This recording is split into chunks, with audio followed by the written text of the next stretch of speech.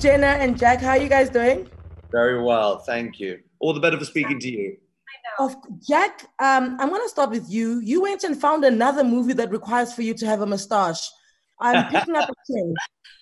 I was literally just talking about this. I was and apparently still am the go-to man for mustaches. I can grow quite a beast of a mustache when needed.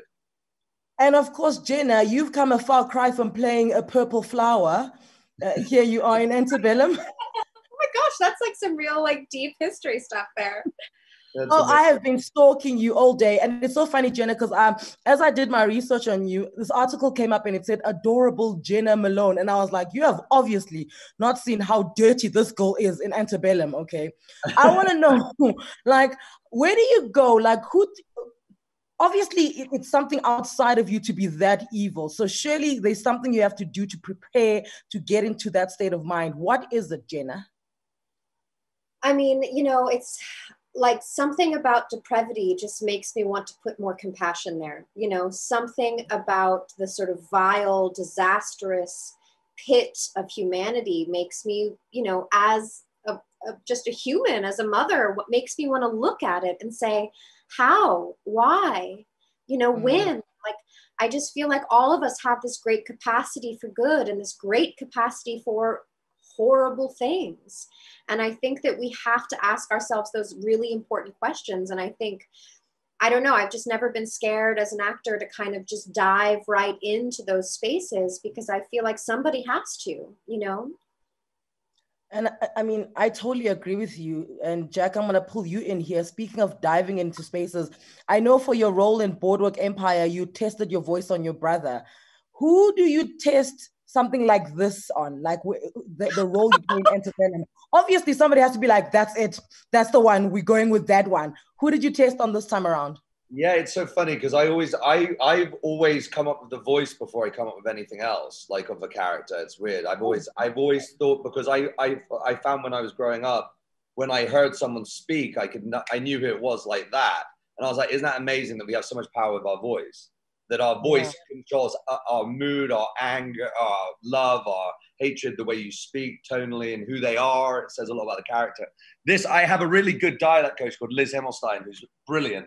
But on this one, I sort of tested out on set. Like we were thrown right into it, and it was. I think that was the best thing about it, is being thrown into something like this, because you don't want time to think. You need to react. You need to sort of be in it. You need to, you don't. In a sense, it was such a intense and relevant and urgent and important, film that we felt that we were making, that we sort of just went in with full gusto and were given permission to really go there. And I mean, at a time like this where the world is at the moment, and currently, the things happening in Africa, in America, I really feel that, thank you so much for doing this role, guys, for doing this movie, because you can protest in many ways. And I really felt like you guys doing Antebellum was you guys joining the protest, against the gravities of the world at the moment. So thank you for your time.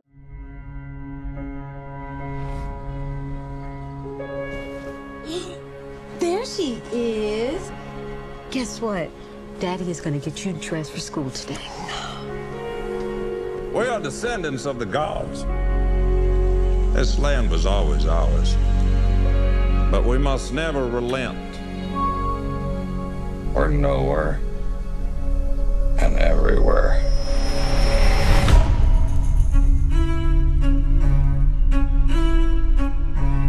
You're from Virginia, right? I can tell. You're special. We are the future.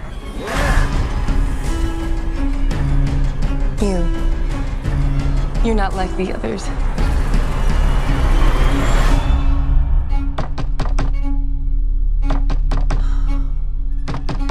I'm coming!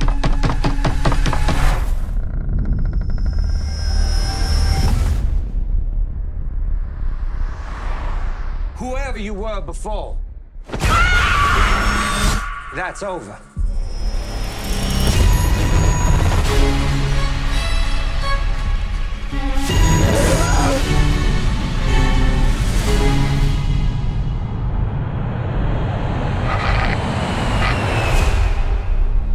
are we doing? What is the plan?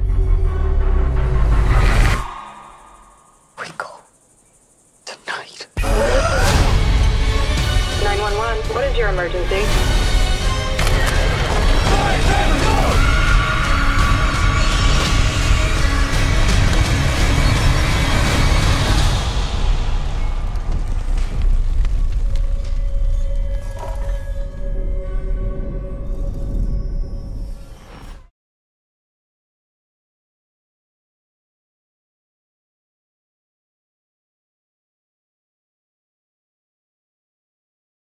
I haven't had my coffee yet.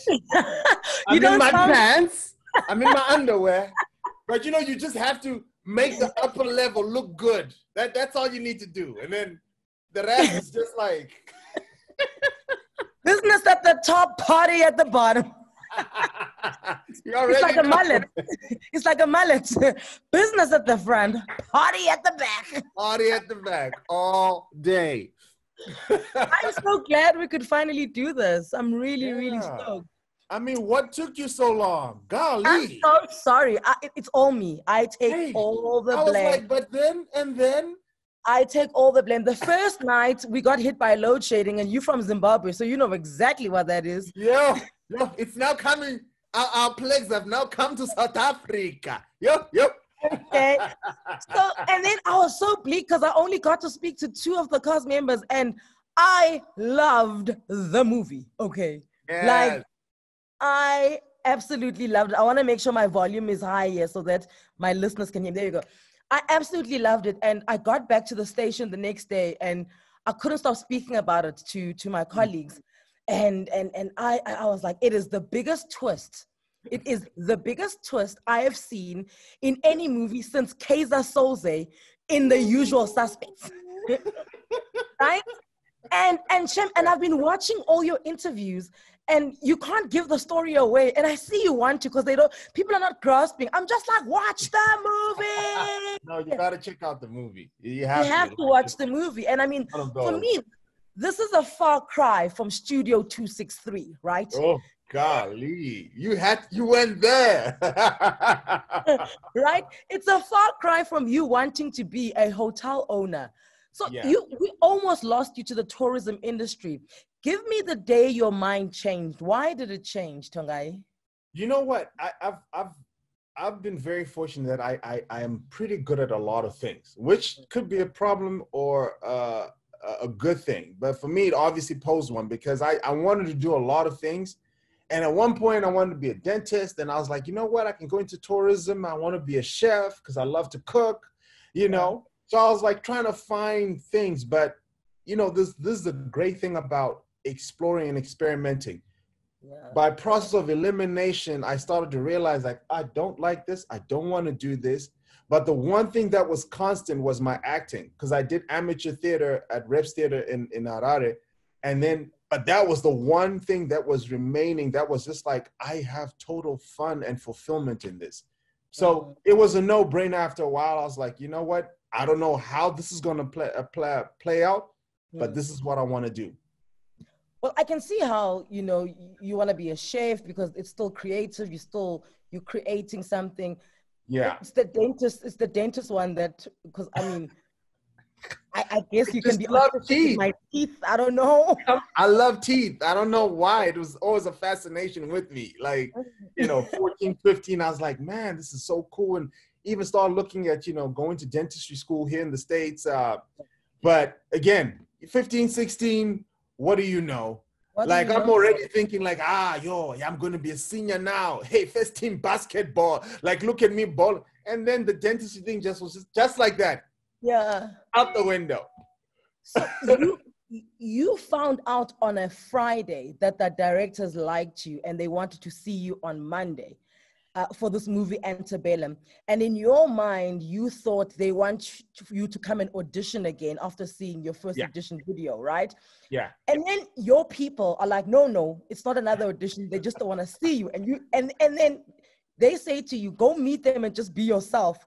So I'm so scared for you now as I'm listening to the story, because how are you yourself when you walk in? Like, do you practice? I'm gonna sit like this. Yo, how are you yourself?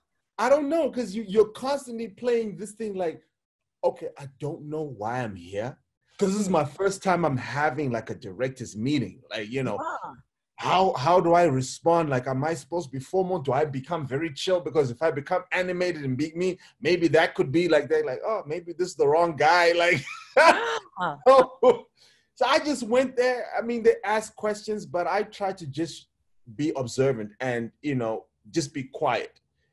And so they were talking and talking and talking, and just telling me their vision and, you know, why they thought that I would be the perfect match to this thing. But it was in that moment when I was sitting there, I just burst into tears. Like, you should understand, like, you know, when you've been on your hustle for like 10 years, where it's the constant beating, and then one day somebody just opens the door and says, come in, and you're like, what? What? But wait, Tongayi, in a way, you know, as much as you were going in to clinch the deal, they are first-time directors, so I'm pretty sure that they were wanting to clinch the deal with you, right? You know, because, I mean, it's a first-time director, anything can happen.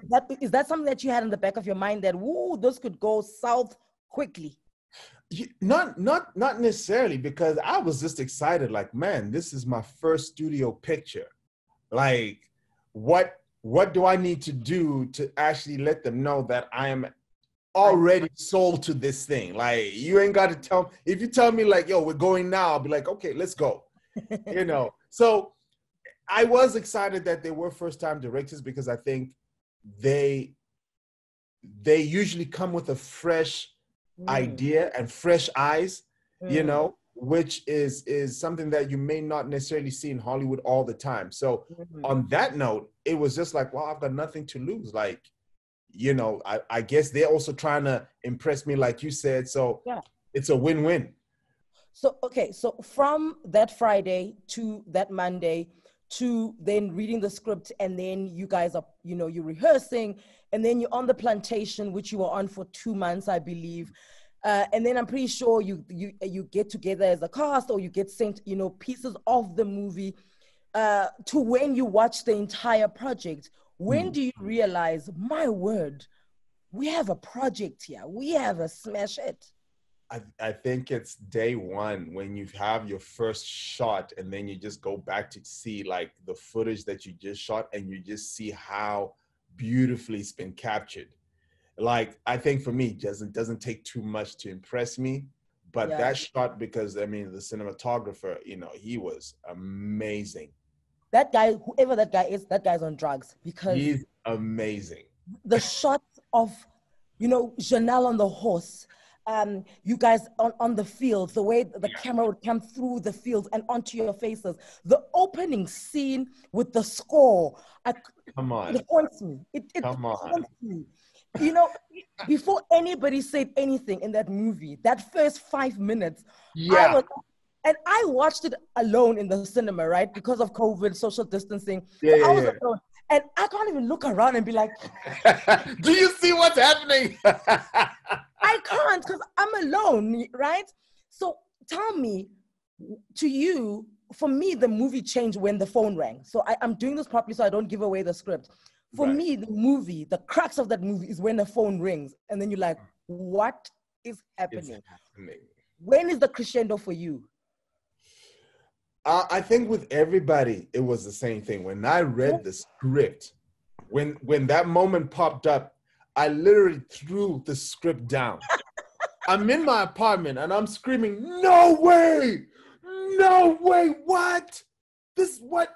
So you pick it up and you're like, oh my gosh, like, this is like, it could be. So, like, you know what I mean? So it was just like a slap to the face, a slap to the future, slap to the past, and it's just like, whoa. Yeah, and then there was just so many ties and connections to what's currently happening, you know, the last 6 months in America. So you see just how timely this thing is, and it's just like, it just puts things into perspective. Like, I mean, the past really is not the past, you know? It's still here. It's, and you're so right when you say it slaps you to the future, it slaps you to the past, because now you are a person living in the present and you feel like, wait a minute, what's the difference? What's the difference? Yeah. And I love the fact that you said that you did a lot of research. You know, you didn't just assume that being Black qualifies you for this role. So you read up on American history, you read up on the slave trade. And I was laughing to myself because looking at you on paper, born in Zimbabwe, studied in South Africa, working in America, what does this Black man have to do to learn more about oppression? Come on. Like, it is the literal, you know, slave transatlantic, yes, transatlantic, you know, movement, transatlantic, you know, like it's just like you've experienced that, you experience SA, and then you come and you start to experience that in America, and it's just like, wow, you know, there's constantly this. We're going to keep you under our thumb, like we don't want you to really go out there and become everything you should be, because we know just how excellent you will be. And it's and that's the crazy thing. It's like, I remember saying in one interview, like, notice how people like African Americans have excelled in an environment that systemically keeps them down. How much more if they were to be given the liberties and the freedoms that you know everybody else enjoys? Like, not only do they elevate themselves, but it elevates the entire nation and the world. The fact that you can be born in Huston, yet your name is spoken in China, you know, when the system was built for you to not even make it down the street, you know, forget to New York, forget to Atlanta, and here you are in Japan, and you are a huge thing. And I love what you said. You said the color of my skin is a threat everywhere, right? What conversations are happening when the cameras are not rolling? Because you're shooting, you know, this heavy topic, right?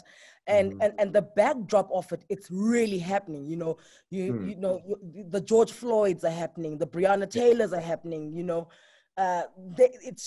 kids are getting killed. Troy, you know, is getting shot for wearing a hoodie, and then you guys are shooting this. So when the cameras stop, you know, and obviously there's blacks in the cast, and there's also whites. What are the conversations that are happening as a cast now? Because I feel like this movie is great because it's a protest. So what conversation were you guys having with each other? You know, what's interesting is that the cast fundamentally understand, you know, the issues at hand. You know, they may not have necessarily experienced it, but they are empathetic to the cry and the plea. So there was more about them. It was more about them actually saying, look, I actually want to delve deeper and to understand the psychology behind what the trauma that you guys have experienced. We see it physically, but now I need to really understand why certain things are happening. So they're literally putting themselves in our shoes and being like, whoa, this world is very restrictive. I never realized it was this daunting for you, because every day you leave your home, the fear of you just being stopped in a car could mean life or death. You know, sleeping in your bed. Yeah, or sleeping in your bed in your own home. Home. You know, and yet you have people like, you know, unfortunately, you know, the privileged ones where they can walk to their door and cuss out a cop and swear and slam the door and like, come here with a warrant, you know? So I think for them, it's been an eye opener. And I think a lot of America, to a certain degree, has started to awaken to the reality of what we're trying to say, and, you know, the issues and the pains that African Americans have experienced for over 400 years. So the conversation keeps going, and by God's grace, they will start to see the systemic changes that are needed, you know, because somebody once said that, you know, not just to disrespect all the police members, but, you know, some say that this was just another way of transformation from, you know, what they used to do with the slaves back in the day. They've just put on cop badges now, Yeah. and it's the same thing. It's the same modern day lynching. You know, rogue elements. That doesn't mean that every cop, but those that still perpetuate that mindset are the ones that make it very difficult for African Americans to thrive. And to be fair, I mean, I hear the not every cop argument, but then we're all in the same boat, because you know not every black man is a threat. Absolutely. and yet black people in America are being treated as such. So I hear the not every cop. I totally buy into it. Yeah. Therefore, then you should allow us to also say, you know, can we be guilty before we are black? You know, find us guilty, don't find us black. Yeah, exactly. Exactly. Don't find us Because black. then you're telling me that law and the system has different outcomes, if you know, because obviously we say law is blind. No, you know, the justice system is got two eyes, and it clearly sees who it wants to persecute and who it doesn't. So come on. You know, I watching a lot of the interviews for this movie Antebellum, and I mean, you guys spoke to press around the world. What saddened me a bit, and is I found black people are so scared to watch these movies, because I understand that to them it's triggering. And I remember the one lady even said to you, I don't want to watch another black movie where, you know, blacks are in bondage. And I think, you know, people get a kick out of seeing black people in bondage. And I was just like, oh, just watch the movie, because A, it's beautifully shot, you know. B, I think, you know, the twist is, like I say, the twist of all twists that I've ever seen. Yeah. And C, it's got a different message to Django. It's got a different message to 12 Years a Slave. You know, I think, you know, the directors came through and they really did something that was different. Would you agree? What do you say to people who are like, I don't want to watch another slave movie? You know, I understand the trigger that it is. And I mean, you're from Zimbabwe, I'm South African. You know, we know these triggers. We understand the trigger. But what do you say to people who don't want to watch it because they just feel like it's another slave movie? It's such a broad question, but it's so important that people see these types of films, because I said, you know, if you don't watch this one, I will guarantee you in 5 years, 6 years from now, you're going to watch a movie about the women that started the Black Lives Matter movement. Why? Why are you okay with us showing these films about Black people constantly trying to come out of these justice systems? Clearly, it's telling you that there's something wrong with the system. And if until that thing changes, we've got to remind them continually until it gets into their heads and be like, okay, you know what, maybe after 400 years, man, we might need to change a few things, you know? So we have an obligation as artists to continue to say this, because whoever that person was, and people that think that way, they're not saying that about rap music. They're not saying that about anything else. Like, yeah, I'm emancipated. I don't need this. I don't need that. Why do you need to keep reminding yourself that you're this type of person who don't need nobody, because you can do it all by yourself? You know? So as artists, we have an obligation to continually call out injustices until they are fixed. Because once that person can have the justices and the liberties that, if they are complaining about anything, then that's why we as artists are here for. Doing your job. Yeah. But if they're cool with it and they're happy with life and they don't have any issues, then you know what? I might just take a step back and say, yeah, I think we need to stop doing this. But I'll guarantee you, if you're Black, you have been dealing with some systemic issue that you're not happy about. And that's why we're here. And for that reason, we need to continue to say these things and hopefully continue to further the conversation, because you know what? Maybe one day, just one day, this film or this conversation might be the thing that breaks the bow that everything is rectified. Yeah. So, I mean, Tongayi, like I said in the beginning, Studio 263, you've been on Backstage, you know, you've been on Leon Schuster's Mr. Bones, you know, you're out there doing American Horror Story. I think your CV is so vast, yet to me, the one that stands out the most is Uber driver and valet driver. Yes, yo, you have to survive, Chava. You have to survive. You know what I mean? You know what I loved is you said there were points when you would be parking the cars of people that you were currently acting with, and you would be like, look, I need to pay the bills.